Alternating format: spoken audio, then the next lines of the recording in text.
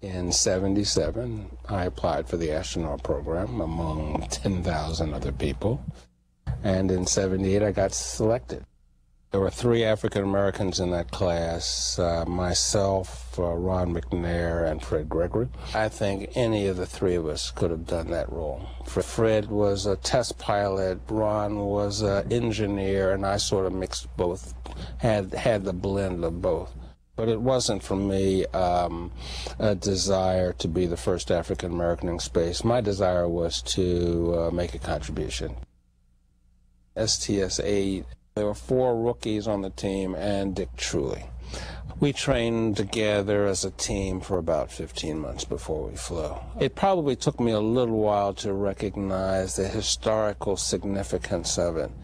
And then once I sort of accepted that, then I also recognized the importance of doing the job as best as I can. And it as an opportunity to open up doors for others. It was the first night launch, so we had to shift our circadian rhythm and get used to sleeping in the day and living at night. Getting up at 10 o'clock at night, going to bed at 2 o'clock in the afternoon. It took us a week to do that. We did that primarily in quarantine. The day that we were going to fly, they got us up at 10 o'clock at night. We had breakfast. We suited up. About midnight, we went downstairs and climbed into the van to go out to the bird. It was raining that night.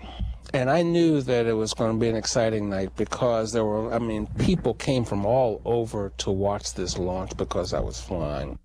I imagined them all standing out there at 1 o'clock in the morning with their umbrellas, all asking the same question, and that is, why am I standing here? You know. The launch was slipped, I guess, about a half hour because we were supposed to launch off at about 2. But the weather was starting to clear. Maybe a little after 2 in the morning, they felt they gave us the go for liftoff, and we counted down, and clock marched all the way down to 0, and the solid rocket boosters lit off. We had darkened our cockpit so that we could maintain our night vision just in case we would have to do an emergency landing. Well, the first real surprise was when the solid rocket boosters lit off and lit up the cockpit. Whatever night vision we were supposed to have, we lost it. The thing that surprised me was it was just like the simulators, except the vehicle actually moved. The crew taped the intercom conversation. There's somebody giggling and laughing all the way up, and we listened to it for quite a while to try and figure out who that was, only to come to the conclusion that that was me. I laughed and giggled all the way up. It was such a fun ride. As we were crossing the Atlantic, you could see the sunrise and Africa come up over the horizon. Just spectacular, and you're going into orbit upside down. Just spectacular view. But we finally got on orbit, and we unstrapped from the seat. I still remember unstrapping from the seat for the first time, and I was floating on the ceiling. I just sort of, goodness gracious, And you're in harnesses, and you got to get out. And for the first couple of hours, for rookies, it's just all arms and legs trying to get your act together. Once you get the vehicle configured for on-orbit operations, you eat lunch. That's normal. You eat lunch.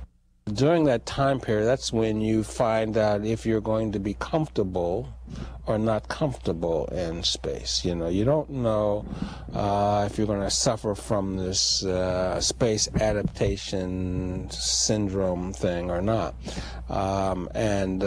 There were 2 members of our flight that suffered from it. Not only did I eat my lunch, but I helped eat somebody else's lunch. Our primary mission was to deploy a satellite, and I was the lead guy for that. Probably towards the end of that day, we deployed the satellite. And then the next 3 or 4 days, I had so much time that I went downstairs during one day and took a cat nap. Dick Truly and Dan Brandenstein were challenged with reference to flying the vehicle at night, both launch and landing at night. They figured that out. They had to serve as trailblazers for that. I tried not to be a distraction to them, though they realized they were flying me and there would be more attention paid to me than these guys. But these guys also made major contributions on the flight. It was a great team effort. Bill Thornton did an awful lot of work looking at man's adaptation to zero-G. Dale Gardner operated the RMS. We did a couple of days engineering work using the arm. The President is on the line. Yes, sir, Mr. President. We tagged up and spoke with Ronald Reagan on orbit, which was nice. That was a nice experience, and they lined us up, and we had our conversation with the president at the time. Guy, congratulations. You, I think, are paving the way for many others, and you're making it plain that we are in an era of brotherhood here in our land. On the sixth day, we tidied up the vehicle and turned it around and brought it home. I still remember coming home, sitting next to Dale Gardner, and he had a camera taking pictures out the window, and occasionally he would hand me the camera, and the camera got heavier and heavier and heavier and heavier as we were coming home. So you could feel the gravity starting to grab you as you were coming in. From the people at Edwards, you couldn't see the vehicle come in. They looked at the vehicle through an infrared camera as we turned finally, and people really didn't see us until we came in over the lights to land. And I still remember climbing into bed that night, and sleeping in the bed was like sleeping on a concrete floor. So I realized it was going to take me a couple of days to get readapted back to 1G. But it was a fabulous experience. Great crew. Great experience all the way around. I think everybody is comfortable with the fact that African Americans can do the job just as well as anybody else. I feel very proud to be a role model, and I hope that when people look back at me, they can say, yeah, I'd like to be like Guy Bluford. That's fine with me.